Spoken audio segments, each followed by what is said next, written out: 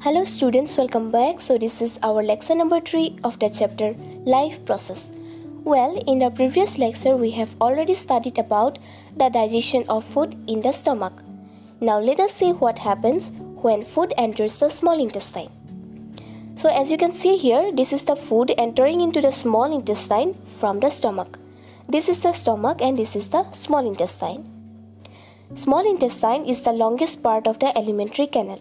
So it is the longest part of the alimentary canal, which is about 5 to 6 meters long. It is fitted into a compact space in the belly by extensive coiling. So here belly means abdomen, that is our stomach, and extensive coiling means twists and turns. As you can see here, the small intestine, it is fitted in our stomach in a very compact space by twists and turns. Alright, next see, it is longer than the large intestine. So the small intestine is longer than the large intestine.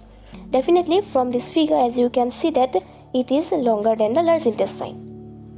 Now why it is called small intestine? You might be thinking, right? So it is called small intestine because it has smaller diameter. So small intestine has smaller diameter as compared to large intestine. Alright? Next point, carbohydrates, fats and proteins are fully digested in the small intestine. Okay guys, try to keep these three things in your mind. The carbohydrates, fats and proteins, these are digested in the small intestine. Alright? Digestion of food in the small intestine requires alkaline medium. So there should be alkaline medium in the small intestine to digest the food. So the food received from the stomach has to be first made alkaline. Alright, now let us see how does it happen. Okay, as you can see here, the food is entering from the stomach to the small intestine. But before that, see here, this is the stomach, this is the gallbladder, this is the liver. And behind the stomach, the pancreas is present. Okay, now as you can see that the liver, which is the largest gland in the body, it secretes bile juice. So liver secretes bile juice. Alright, this bile juice is stored in the gallbladder. So this is the gallbladder and the bile juice which is secreted by the liver, it is stored in here. It is stored in the gallbladder. Alright.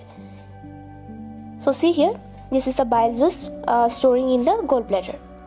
Whenever food enters the small intestine, the gallbladder releases bile juice into it through a duct. So whenever the food enters into the small intestine, the gallbladder which releases the bile juice into it through a duct. Alright. So see here, the bile juice stored in the gallbladder, it releases the bile juice into the small intestine through a duct, and duct is present over here. Okay, now see here, the bile makes the food alkaline. So now I hope everyone is clear how food gets alkaline. It is the bile which makes the food alkaline. Alright. So this is the alkaline pH. Okay, now see here, it also breaks the large fat globules into smaller ones. This increases the action of enzyme. So bile also breaks down the large fat globules into smaller ones. So these are the large fat globules. And this is called as emulsification of fats. Now I hope everyone is clear what do you mean by emulsification of fats. So it is the breakdown of a large fat globules into smaller ones, which increases the action of enzymes. Alright, so these are your fat globules which breaks down into small particles. Clear everyone? Alright, now the pancreas secretes the pancreatic juice. So this is the pancreas which is present behind the stomach. It releases pancreatic juice. Now see here, the pancreas and the bile, the pancreatic juice and the bile enters the small intestine through a common duct. So the bile from the gallbladder and the pancreatic juice from the pancreas, it enters into the small intestine through a common duct. So common duct is present here.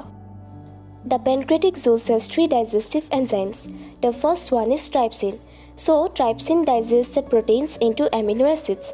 Okay, now see, this is trypsin and this is proteins, where trypsin digests the proteins into amino acids. The second digestive enzyme is lipase, where lipase digests fats into fatty acids. So see here, this lipase, it digests the fats into fatty acids. The third digestive enzyme is pancreatic amylase. So pancreatic amylase digests carbohydrates into glucose. Alright, so pancreatic amylase digests carbohydrates into glucose.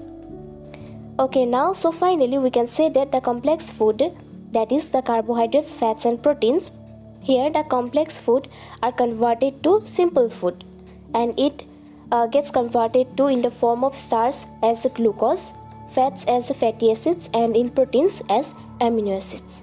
I hope everyone is clear. So thus the food is completely digested in the small intestine. So this is how the food gets completely digested in the small intestine. Am I clear to you, students? Alright. Now the digested food passes down through the small intestine. Okay, so see here the digested food which passes down through the small intestine. So inside the small intestine there are numerous finger-like projections called villi. So let us see villi. So this is the villi which is present on the lining of the small intestine, and it looks like finger-like projections, right? Villi absorb the digested food. So the digested food are being absorbed by villi, and villi are richly supplied with blood vessels. So these villi, they are richly supplied with blood vessels.